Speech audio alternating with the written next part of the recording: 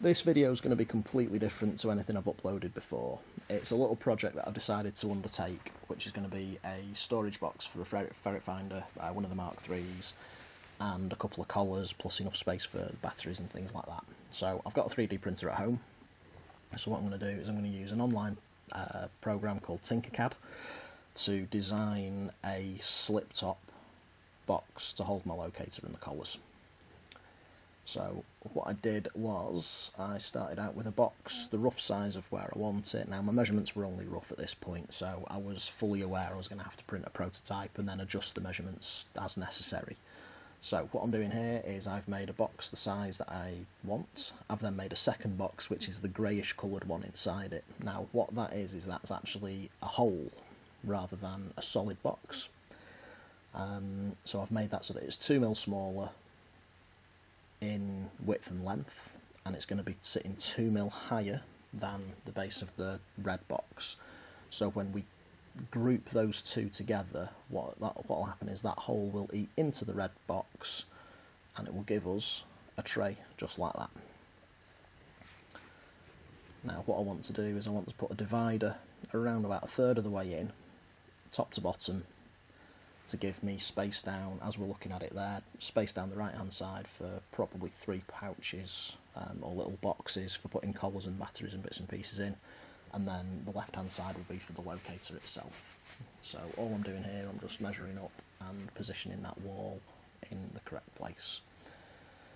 And then just to make life easier for myself, what I did was I made this little yellow box as a spacer. So all I did with that was I just lined that up. Now that was done to the width of the locator, just so I knew where to place that wall, and then deleted it when it was no longer needed. Likewise, this is another little wall going in. I flipped the colour on the original box now to green, just because it makes things easier looking at. I've used another little yellow box there just to give me a dimension for making sure my pockets are evenly spaced. But the only reason that's green, as I say, was just to make it easier, because you were dealing with red walls in a red box, and I was kind of losing the lines a little bit, so by changing the colour it just becomes a little bit more obvious. And then what I want to do is I want to introduce a shaped piece down towards the front of the box, where the Mark IIIs taper in towards what I'm going to call the nose of the locator. So as they taper in, I've taken a rough measurement on there, and then duplicated that wedge, get them in position, so that gives me the rough space there and the rough shape of the locator. So I've saved that and exported it. Next I'm going to import that into this piece of software called Cura, which is a slicing software. Now what a slicer does, for people who have absolutely no idea how 3D printing works, if you think about the model in horizontal lines, now what the printer's going to do is that's going to print it from bottom to top in layers. Now because I'm only doing this one as a prototype, I'm doing it at a 0.3mm layer thickness, which means the printer's going to put down 0.3mm of plastic where it needs plastic to be. So the further up the box it gets, once it's finished doing the base, it'll do the 2 wedges and it'll be doing the walls and the dividers for the boxes on the side, and obviously the perimeter as well. And then as it gets further and further up, it'll put a roof on the wedges, and then it'll carry on just doing the boxes and the perimeter, and it'll work its way up to its full height there. So we're slicing that now, and that's just working out and essentially just printing a list of instructions off for the printer to follow.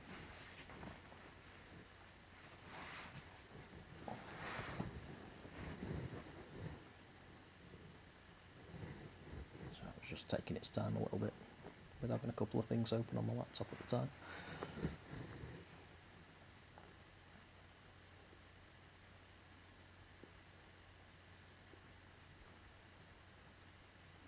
And there we go, so it's given an estimate of 11 hours and 32 minutes. Now I'm going to be stopping this around about a third of the way in, because it is just a prototype and I just wanted it as to give me a physical mock-up against the locator itself, so I knew how much I needed to tweak the measurements to get a fit that I was happy with. So what we do with that is that gets saved to a memory card, and then the memory card gets taken to the printer. So memory card goes in. The printer has been preheating at this point as well. The base plate is glass with like on this particular printer it's got like a sort of a, not quite a non-stick surface, but it's kind of it's non-stick when it's cold, but it sticks the plastic to it when it's preheated. In this case, for this plastic, it's at 60 degrees. The plastic itself is being pushed through the nozzle at around about 205 degrees.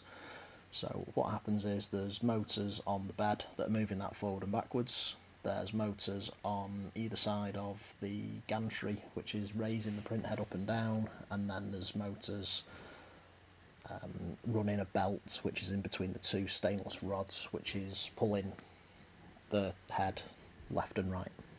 So all it does is it uses that to plot and put the plastic down. Like I say, for this it's putting it down in 0.3mm layers. The outside square is just what they call a skirt, so that's just essentially just a test to make sure the head's printing properly before you get into the main part of your model. So it prints the outside first, and does that as a continuous run. It does about, in this I think it was set to 3 passes, so it's done 3 layers wide, and then it'll go corner to corner to fill in the gap, because that's the first, or the lowest 0.3mm slice. I've got with the walls being set to 3 layers, what it'll do is it'll print 3 layers in that way, and it'll actually overlap them. So where it's going bottom left to top right in this layer, the next layer will go bottom right to top left. So with having the print lines running in opposite directions, it's going to work a little bit like plywood essentially, in that it's going to give you a laminate with the grain running in different directions, so it will give you a stronger end product. You'll see me do a little stress test on this anyway, once it's come off the printer.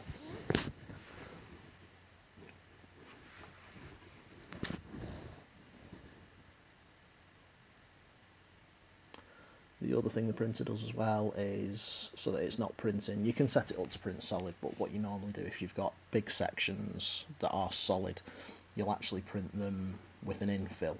So you choose what percentage you want it infilling, and then you can choose an infill pattern as well. I typically just use a honeycomb pattern, and I think this was set to about 20 or 25% infill. So you could turn it up to 100 and it'd be completely solid, but it's going to be mainly those little triangular corner pieces heading down towards the nose of the locator itself. And they're not under massive amounts of stress, so they can actually be quite light. I could probably back them off to 10% in all honesty, and there wouldn't be any detrimental effect anyway. And it'd only cost about 5 or 6 grams of plastic, in the total weight of the box. So it wouldn't be a significant saving to be worth messing about with, really. So you can see there the first layers, as the layers go down, it puts the perimeter down, and then it works corner to corner again. And then I've just gone to a bit of a time lapse. You can see there the honeycomb pattern for the infill, and then it puts a roof on it.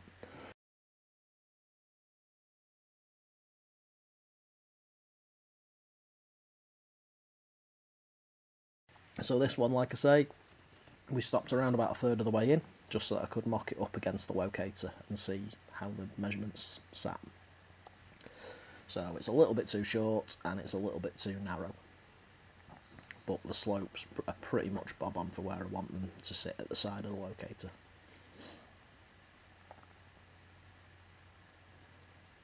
And then, as I say, just a little bit of a stress test there on it in a second. That was just to see how it behaved. Now, if you take into account it's going to be about 3 times higher than this when it's finished, so the more vertical wall that's on there, that'll actually help reinforce it further as well. And I'm really giving that a push, and it's flexing a little bit, but not enough to even get close to breaking or damaging it. So what I've done is I've gone back into the design software, sorry, and I'm just altering the dimensions slightly, making it a wee bit wider in that left hand side where the locator's going to sit, and then I'll make it a little bit longer as well once I've checked everything's lined up.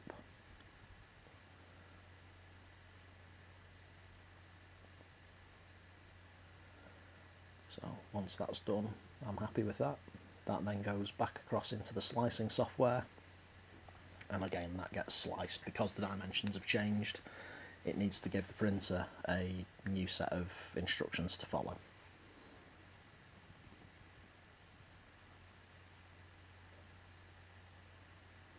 So that, for whatever reasons, come out at 7 hours 53 minutes. I can't remember if I changed any settings to get it to print quicker or not. I can't remember. So back onto a bit of a time lapse again, and then we're going to let this one run right the way through because I'm happy with the measurements on there.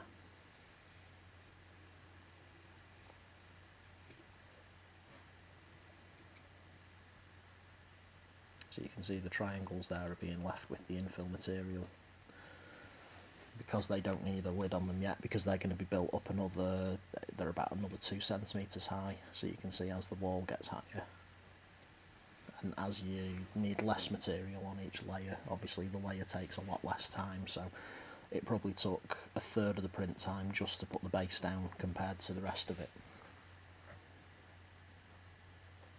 So just that first 2mm was around about a third of the whole print time.